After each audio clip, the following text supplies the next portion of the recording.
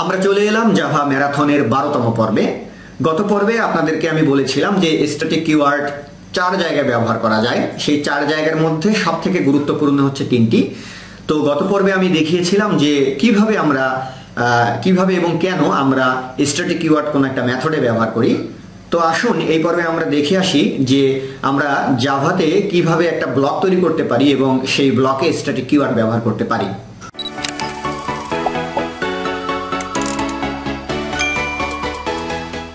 আমরা চলে এলাম জাভা ম্যারাথনের 12তম পর্বে। এই পর্বে আমি জাভা স্ট্যাটিক ব্লক নিয়ে আলোচনা করব। তো প্রথমে জাভা স্ট্যাটিক ব্লক সম্পর্কে দুই একটা কথা জেনে নেওয়া যাক। সেটা হচ্ছে জাভা স্ট্যাটিক ব্লক হচ্ছে একটা স্ট্যাটিক ডাটা মেম্বার, 1 নম্বর কথা। 2 নম্বর কথা হচ্ছে জাভার যে স্ট্যাটিক ব্লক, সেই স্ট্যাটিক ব্লকগুলো লেখা হয় সবসময় মেইন মেথডের উপরে। সবসময় কোথায় লেখা হয়? মেইন মেথডের উপরে। অর্থাৎ মেইন মেথড যে নামে যে স্ট্যাটিক মেথডটা আমাদের জাভার ভেতরে থাকে, সেই মেইন মেথডের উপরে এ ধরনের ব্লকগুলো লেখা হয়। আর যে ক্লাস আছে, সেই ক্লাসটা যখন লোড নেয় তখন অটোমেটিকলি এই ধরনের যে স্ট্যাটিক ব্লক, সেই স্ট্যাটিক ব্লকগুলো ওই ক্লাসের সাথে অটোমেটিকলি লোড নেয়। তো এইভাবে বললে তো বুঝতে পারবেন না। চলুন আমরা ইন্টেলিজি আইডিতে চলে যাই। ইন্টেলিজিতে চলে গেলাম। তো এখানে আগে যেগুলো লেখা ছিল আমি সেগুলো কেটে দিচ্ছি। খেয়াল করে দেখুন, ফার্স্ট আমাদের কাজ হচ্ছে স্ট্যাটিক ব্লকগুলো সবসময় লেখা হয় কোথায়? আমাদের যে মেইন মেথড আছে সেই মেইন মেথডের উপরে। ওকে, তাহলে মেইন মেথডের উপরে সাপোজ আমি একটা ব্লক তৈরি করছি, তাহলে ব্লক তৈরি করতে গেলে কিন্তু কার্লি ব্রেস দিতে হয়। তাহলে কার্লি ব্রেস দিয়ে দিলাম। এই কার্লি ব্রেসের ভিতরে আমি সাপোজ একটা সিম্পল ব্লক তৈরি করছি। সেই ব্লকের ভিতরে আমি লিখে দিলাম simple dot out dot system dot out dot print line. এখানে দিয়ে দিলাম যে হচ্ছে আই এম ফ্রম ব্লক। এটা কোথায় থেকে আসছে? ব্লক থেকে আসছে। তো একইভাবে আমি বোঝার জন্য এরকম একটা প্রিন্ট আউট কমেন্ট আমি আমার মেইন মেথডের ভিতরেও দিয়ে দিলাম। মেইন মেথডের ভিতরে দিয়ে আমি এখানে লিখলাম যে I am from main method.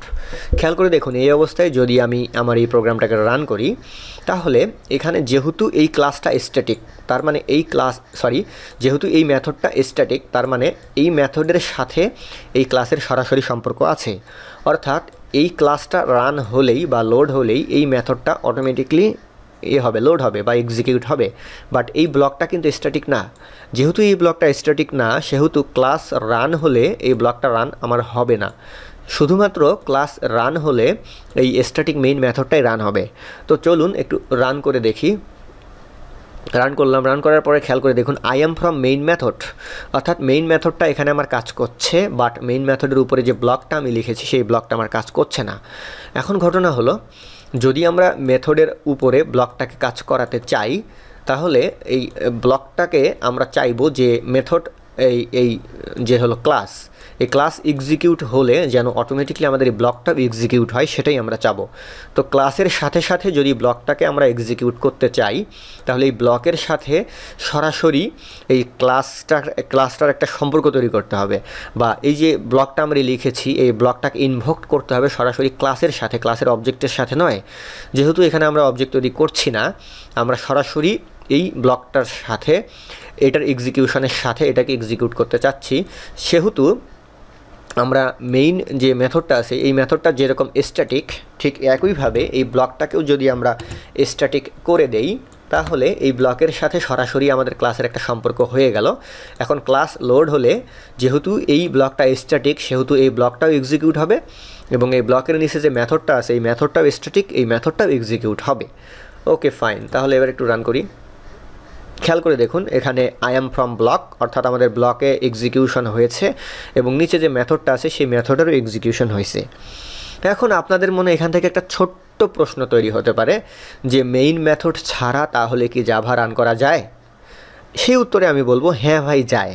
অনেক আগে যেত, যখন জাভার ভার্সন, আমার ঠিক ভার্সন নাম্বার মনে নেই, মেবি 1.5, 1.6 বা 1.7 এরকম কিছু একটা হবে। ওরকম ভার্সনে যখন জাভা ছিল, তখন এরকম মেইন মেথড ছাড়াও জাভাকে রান করা যেত।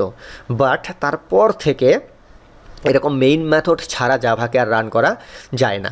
যখন ওই 1.6 বা 1.7 এরকম ছিল, তখন আমরা যদি এখানে মেইন মেথডটা নাও লিখতাম, জাস্ট এতটুকু যদি থাকতো, তারপরেও এতটুকুই রান হতো, মেইন মেথডের প্রয়োজন হতো না।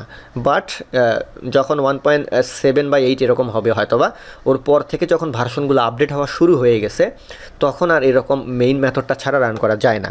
খেয়াল করে দেখুন, এই অবস্থায় যদি আমি রান করি, রান হচ্ছে না, কিন্তু এখানে বলতেছে যে main method not found in class অমুক তমুক হাবিজাবি ব্লা ব্লা, অর্থাৎ মেইন মেথড ছাড়া জাভাকে কোনোভাবে রান করা যাবে না। আচ্ছা, তাহলে মেইন মেথডটা দিয়ে দিলাম।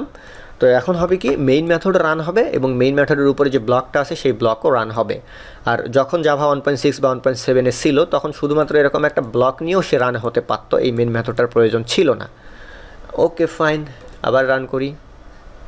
সব ঠিকঠাক। উপরে যে ব্লক আছে সেই ব্লকটা স্ট্যাটিক হওয়ার কারণে ক্লাস রান হওয়ার সাথে সাথে সেও রান হচ্ছে, আর নিচে যে মেথড সেই মেথডটা তো এমনি এমনি স্ট্যাটিক, আর স্ট্যাটিক হওয়ার কারণে সেও রান হচ্ছে। ওকে ফাইন, তাহলে আমরা শিখে গেলাম যে কিভাবে আমরা জাভাতে স্ট্যাটিক ব্লক তৈরি করতে পারি।